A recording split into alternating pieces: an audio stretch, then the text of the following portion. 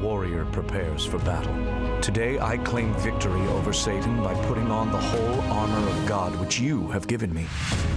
Truth, righteousness, peace, faith, salvation, and the sword of the Spirit. By faith, your warrior has put on the whole armor of God.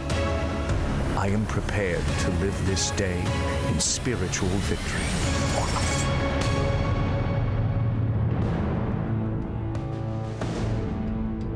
You are joining me today on Turning Point in the middle of a teaching series called Spiritual Warfare, Terms of Engagement. We're looking at all the pieces of the armor of God described by the Apostle Paul in Ephesians chapter 6. The armor of the believer is available to every Christian to ensure victory in spiritual warfare. And today, we're going to look at what is perhaps the strongest piece of defensive armor, the shield of faith. Now, if you were a Roman soldier in the first century and you had a shield that was tall and wide enough to cover your entire body, well, you would probably feel well protected. It's that kind of Roman shield that Paul had in mind when he described the shield of faith. Please stay tuned to this very special edition of Turning Point, and I'll tell you why faith is the believer's shield.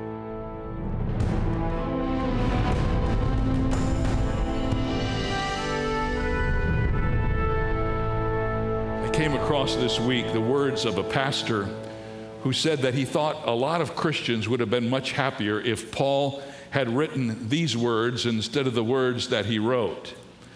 Lay back and relax with the belt of evasion buckled loosely around your waist, with the breastplate of defensiveness in place, and with your feet fitted with the pluralism that offends no one. In addition to all of this, take up the shield of grudges, with which you can hold on tightly to hurts and to slights. Take the helmet of entitlement and the bludgeon of the flesh, which is the word of anger, and air what's been done to you on all occasions with all kinds of criticisms and complaints. End of quote. Now, he must have been having a bad day when he wrote that, but it's an interesting thought, isn't it, that this armor that God has given to us is such a positive thing, but it does not, in any sense of the word, deny the reality of life. If you study the history of the church, you will discover that the church was born in persecution and in martyrdom, in suffering and in imprisonment, in bloodshed and death. Our leader was executed, and all of his followers, with one exception, died a martyr's death. In the first centuries of its existence, the church suffered unspeakable persecution. I remember as a young boy having been given a copy of a book called Fox's Book of Martyrs. I learned very quickly not to read that before I went to bed at night. It is a horrible rendition of the things that were done to the people of God because of their faith. So far, we've examined the following pieces of armor that we're to wear in the midst of the war: the girdle of truth and the breastplate of righteousness and the shoes of the gospel of peace. Ephesians 6:16 says, above all, taking the shield of faith with which you will be able to quench all of the fiery darts of the wicked one. We learn that Satan's first work in his relationship with man is to create doubt about God himself. That is what he did in the Garden of Eden. As we shall see in a few moments, he's been repeating that with success from that day until this day, always causing people to doubt God. That is his purpose, and that is what he tries to do. The Bible says that the way we are to stand against this attack upon God and his promises in our own lives is we're to take the shield of faith. Once again, as we have learned, this is simply another way of expressing that we're to put on the Lord Jesus Christ and allow him to be our defense. One of the verses I learned when I was growing up very early in my Christian life was Galatians 2:20, which says, I have been crucified with Christ. It is no longer I who live, but Christ lives in me. And the life which I now live in the flesh, I live by the faith in the Son of God, who loved me and gave himself for me.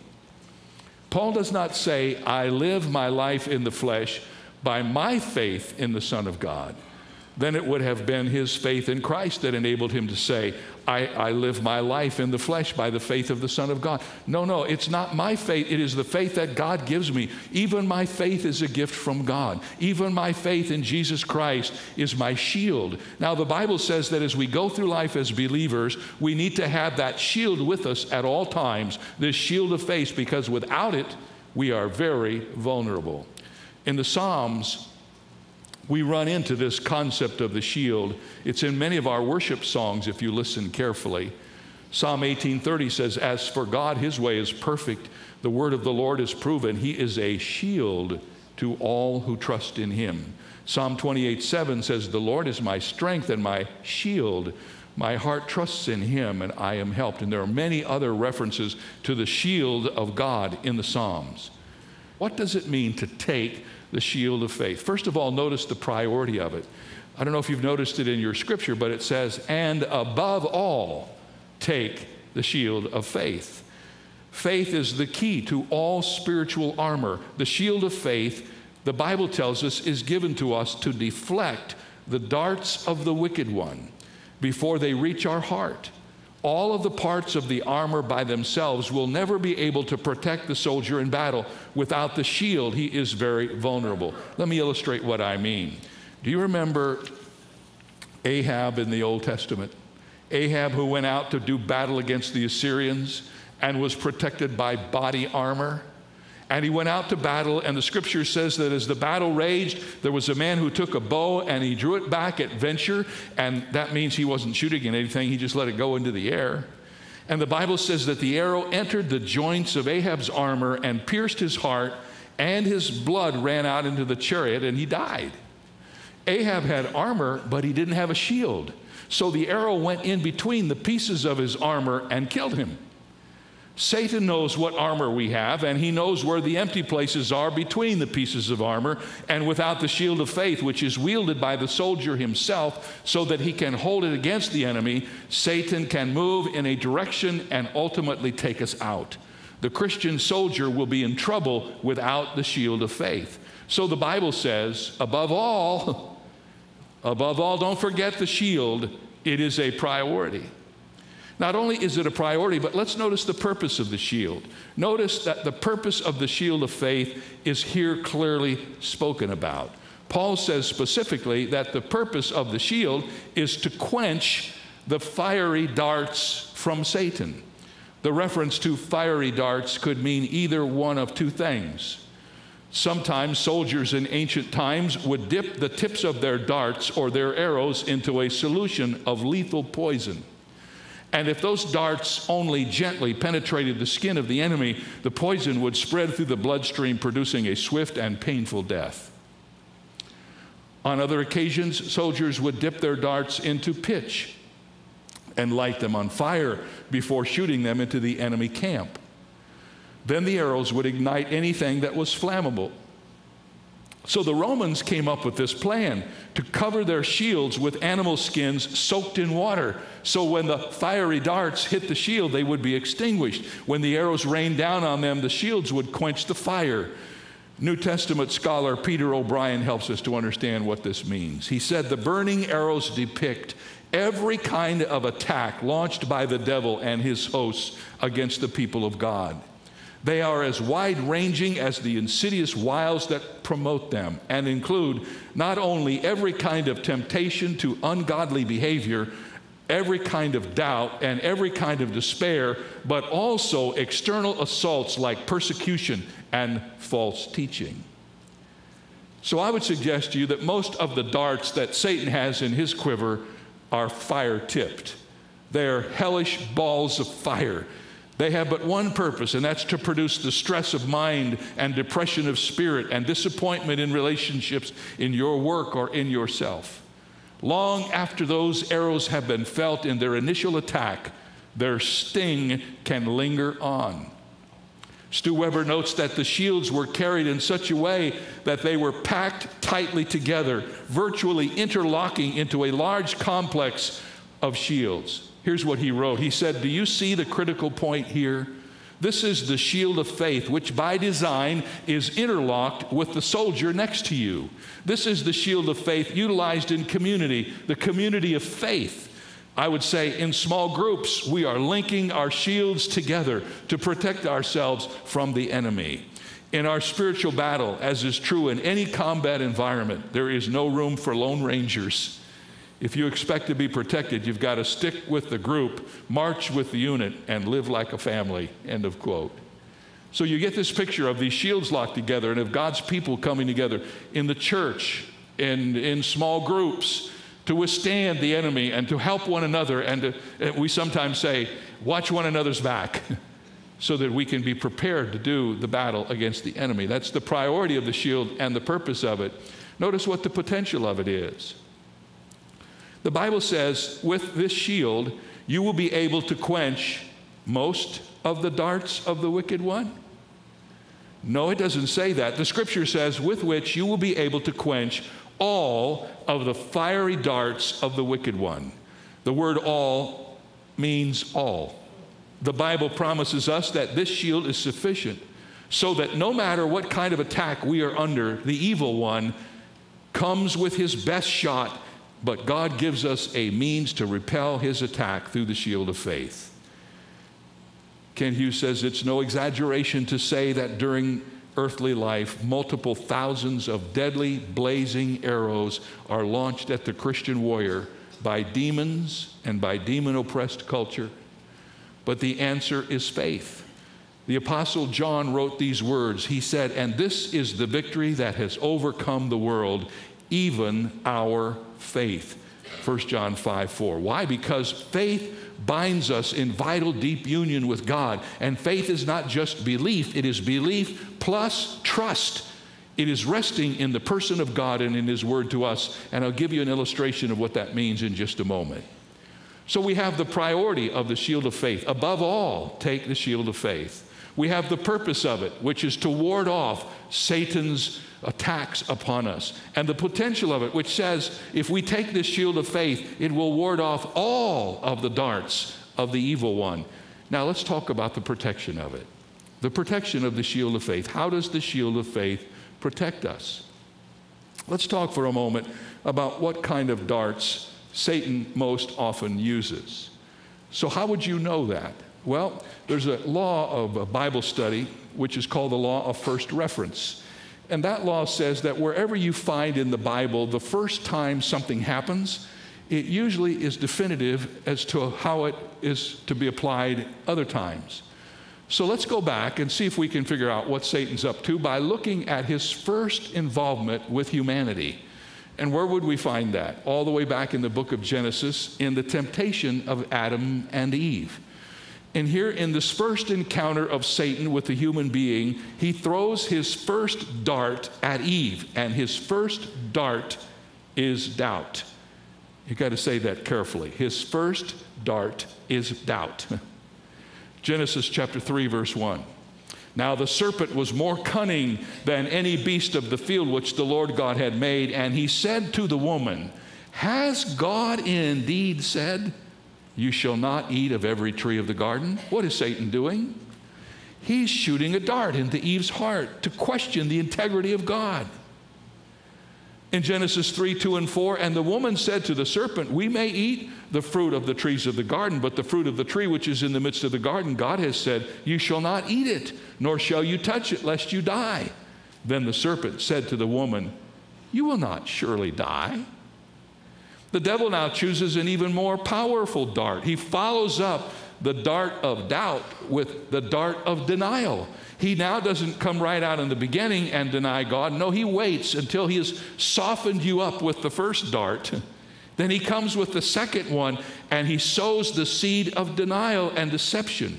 Notice verse 5 of Genesis 3 said, "God knows that in the day you eat of it, your eyes will be opened, and you will be like God, knowing good and evil."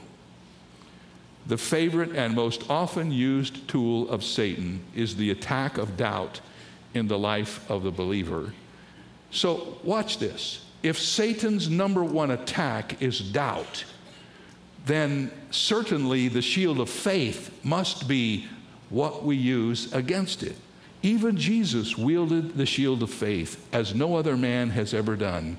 We'll get to this in a full message later on in this series, but in the 4th chapter of Matthew, we read that Satan took Jesus to the wilderness and tempted him.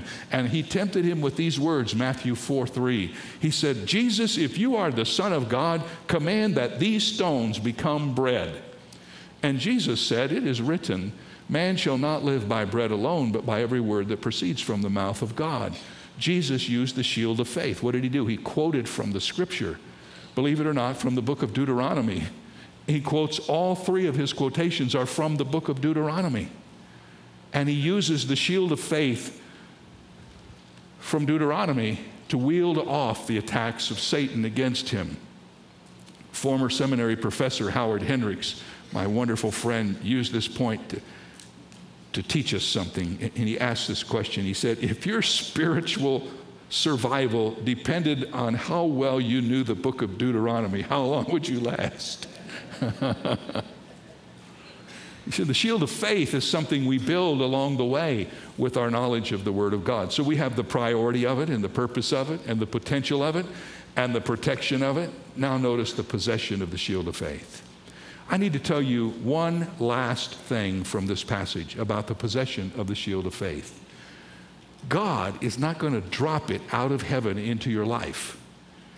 It doesn't say God will give you the shield of faith. It says, above all, take the shield of faith. You don't get the shield for good behavior after you've been a Christian for 5 years. No, what does it say in the verse? Taking up the shield of faith. What does that mean? Who does the taking up? The soldier. How do you get the shield of faith? You appropriate it. You take it. You possess it. What does that mean? That means you have to get the truth. Faith has to be appropriated, then it can be used. Faith is not faith unless it's at work. True faith is always active, and the way you appropriate the faith is to arm yourself with the truth about God and who He is, and to arm yourself with the Word of God so that no matter what Satan sends your way, you have an appropriate answer, an appropriate truth, an appropriate verse which you can use to repel him. Let me jump ahead just a little bit to the sword of the Spirit, which is the Word of God. That's the only offensive weapon we have in the whole arsenal that we're given in Ephesians chapter 6, just the sword of the Spirit, which is the Word of God. I used to think the sword of the Spirit was the Bible, but that's not it. The sword of the Spirit is the rhema of God. That's the word in the language of the New Testament. And the rhema of God is not the logos, which is the word for the whole Bible. The rhema of God is the short sword that comes from the arsenal to use against the enemy. And the rhema of God is a specific truth for a specific issue. So the Bible says, take the rhema of God, the sword of the Spirit, which is the word of God, and use that against your enemy. This is not really the sword, this is the armory. And in this armory are many swords, and the Bible tells us that we're to look at what Satan is trying to do to us, how he's trying to attack us, where we know we seem to be vulnerable, and we're to take the shield of faith and hold it up in that particular place of our vulnerability, and we're to take the sword of the Spirit, which is the rhema of God, and that means find the scriptures that deal with the issue that Satan is trying to destroy you with. You know, the Word of God is a gift, as we've learned today. It's the exceeding great and precious promises of God. But it's taking out of that Word the specific truths that deal with the specific problems that we face. And every one of us know what our problems are, don't we? We know where Satan gets us. I mean, you know what I'm talking about. Sure you do. Right now, in your mind, you're cycling through, oh yeah, man, I need some verses for this. So let's say my problem, Pastor Jeremiah, is I'm afraid. I can't sleep sometimes. I think about things and wonder if they're going to happen. I deal with fear. Here's what I would do. I would go to the concordance. I would look up the words fear and afraid, get a yellow pad, write all the references down, and then go through the Bible and look at all those verses, and you're going to find the ones you need that will just grab hold of your heart when you read them. In fact, the whole issue of fear will be one of the simplest things you ever did. The Bible is filled with truths that we're not to be afraid. In fact, someone has said there are 365 fear nots in the Bible, one for every day of the year. Over and over again, you will find in the Scripture these truths. Now, Ray Stedman helps us understand that this is not a passive thing that we do. Faith is not simply a passive idea. It is acting upon belief. Faith is decision and action and resolution. Faith is saying, yes, I believe Christ is the truth. He is my righteousness. He is my peace. Therefore, this and this and this and this must follow. When you say, therefore, you move from belief into faith. Faith is particularizing. It is taking the general truth and applying it to specific situations and saying, if this is true, then this must follow, and that is the shield of faith. If God tells me I don't have to be afraid, if God tells me that He will be with me in every situation, I will hold that shield up against the enemy when he comes at me with all of his fiery arrows. Do we know what we believe? If we know what we believe and we're building this shield so that it will be impervious to anything Satan can do to us. The problem that we have in the contemporary church today is that our faith tends to be somewhat shallow. And when you have shallow faith, you become an easy target for the enemy. He can get through the shallowness of our faith without much effort. And so if we're not careful, we are victimized. We need to take what God has given us in His precious promises and mine out of it the truths that will help us live the practical Christian life with victory. Now let me give you one more point in this outline. Number 6, the principles of the shield of faith. Number 1, focus on the source of your faith. Your faith is not in faith itself. Your faith is in Jesus Christ. The writer of the book of Hebrews tells us that we are to look unto Jesus, the author and finisher of our faith. Keep your eyes on Christ. I know a lot of Christians who think that faith is something that you ask them what they have faith in. It's in faith. I have faith in faith. No, your faith is not in faith. Your faith is in Jesus Christ. It is the object of your faith which is the most critical. It isn't just your faith. I've told this story before, but this illustrates it better than anything I can tell you. If you were to ask me to go ice fishing, which isn't going to happen in California, but if we were to go back east or to Canada or someplace where it's very cold and we would walk out on the ice, I want to ask you a little question. Here's a little riddle for you. Would you rather have a whole lot of faith in a 1/4 inch of ice or a little tiny bit of faith in 4 feet of ice? You know, I've given that question to people and had them write their answers, and it usually ends up about 50-50, believe it or not. I always take the people who have faith in a 1/4 inch of ice, put them on a list, and never go fishing with them. Isn't that an interesting thing? We even pause when we say that, don't we? We think about that for a moment. It seems like you should have a whole lot of faith. No. Faith is irrelevant apart from the object of your faith. You see that? So our faith is not in faith itself. It's not in the Bible, as important as that is. Our faith is in the Lord God Himself. He is the object of our faith. Not only should you focus on the source of your faith, but you need to fortify the strength of your faith. You say, how do I do that? You do it the same way you strengthen your physical body. The way you get a strong body is to do 2 things primarily: eat right and exercise. If you avoid either one of those, you will not have a strong body for very long. Dallas Willard, who's written a lot about spiritual discipline, says, we are saved by grace, of course, and by it alone, and not because we deserve it. That is the basis of God's acceptance of us. But grace does not mean that sufficient strength and insight will be automatically infused into our being in the moment of our need. Abundant evidence for this claim is available precisely in the experience of any Christian. We only have to look at the facts. A baseball player who expects to excel in the game without adequate exercise of his body is no more ridiculous than a Christian who hopes to be able to act in the manner of Christ when put to the test without the appropriate exercise in godly living. End of quote. Perhaps this illustration by Donald Whitney will provide the encouraging end to the message.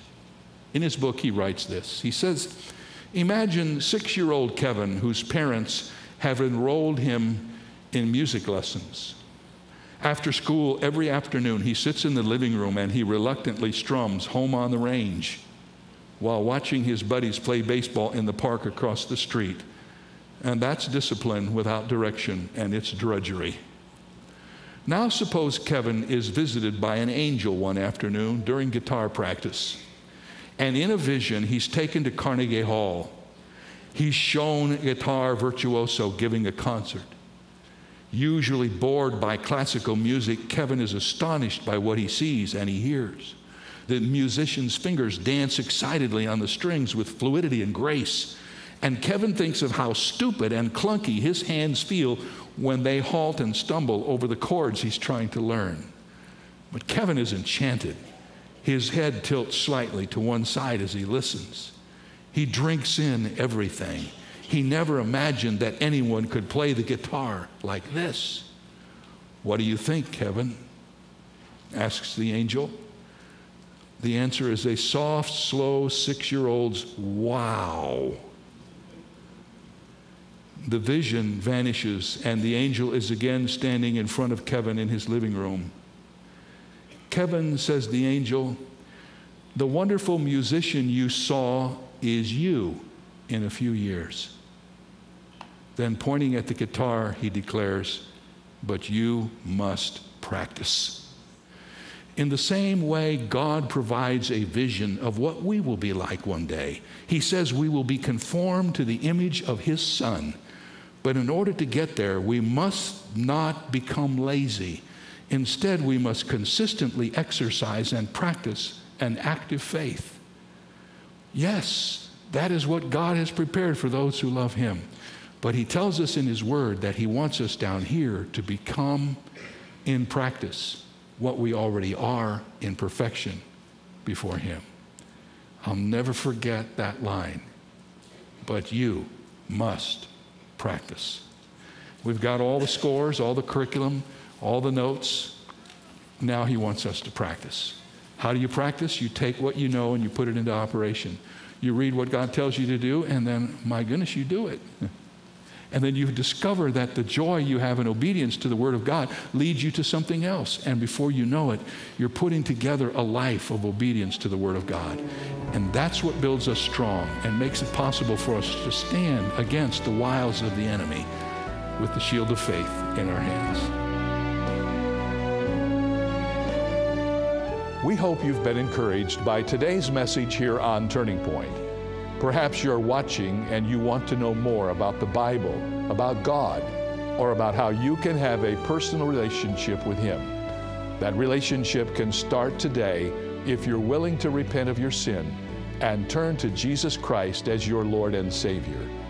When you do that, God promised to make you into a new creation, to adopt you as His very own child, and lead you all the days of your life.